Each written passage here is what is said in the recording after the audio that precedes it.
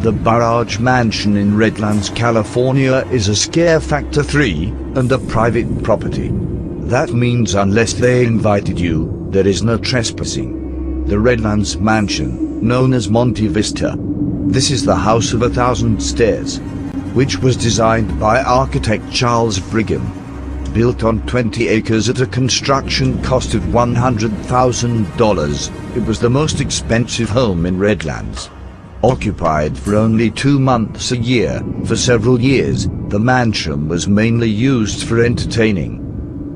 There were elaborate parties in the glass-surrounded swimming pool, which could be covered by a wooden floor for dancing. Sold to the church for $15,000 in 1940. The Victorinolle sisters remained until 1974, calling the home the Queen of the Missions. It seems as if those nuns have decided to stay and way past their deaths. So the story goes, they are there to ward off all evil spirits that may come to haunt the home and its occupants.